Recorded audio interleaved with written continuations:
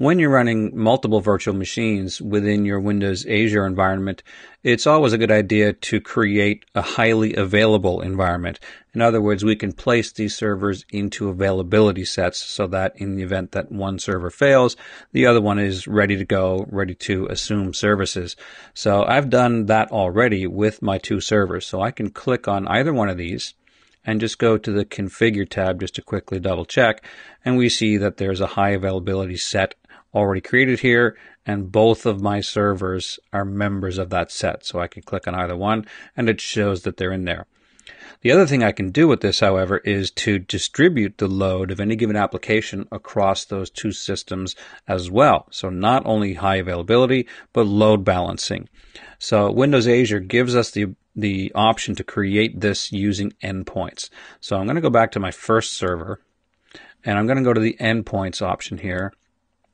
And these two endpoints for PowerShell and Remote Desktop are created by default whenever you set up a new virtual machine. So let's create a new one here, and we'll see how we can set up a load balance set. You'll see right there is the option for a load balance set. So we don't have anything yet. So to get this process started, we just click on Add.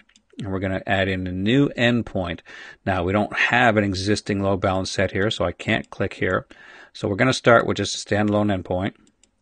And as for the name, it's pretty much just a pick list based on the application or the protocol that we see here. So let's just imagine that we have web servers. Now, I haven't set anything up on those servers yet, but that doesn't matter with respect to just creating the endpoint. So we're just going to choose that as the name, and then we're going to leave all the defaults as they are. But right there you see the option to create a load balance set. So we're going to enable that.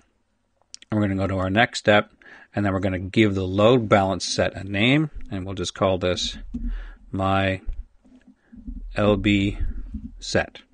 Okay, for load balancing set. And as far as the probe protocol values go, that's just how often one system will attempt to communicate with the other one to make sure that it's still alive. And in the event that it fails after two probes, it assumes that the other system is no longer available, and this one will pick up the entire load. So we'll just leave those at their defaults as well.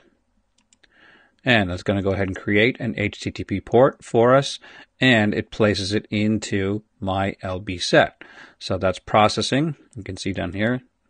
That will probably take a few minutes. But while that's doing that, again, this just creates a single endpoint on the first system, but does create the set. It won't automatically duplicate that on the second server, even though they've already been placed into an existing high availability set. We still have to go in and manually add it on the second server. So that's actually created successfully already. So we'll hit OK, and then we'll go and we'll hit our second server here. So we see we still have nothing here, but there's the load balance set option. And now if we go ahead and create a new endpoint on this system, we have the choice right here to add it to the existing load balance set that we just created. So now we can go with this option. And if there were any additional ones that you created, they'd show up in the list here as well, but we only have the one. So we'll just hit our next option. And then same deal. What we're going to do is just create this one as an HTTP protocol, but we could call it anything that we wanted to. But we're just going to leave all the values basically set as they are. And then there's the option you see here to reconfigure the load balance set. So if I just mouse over the help here, distribute traffic across multiple virtual machines.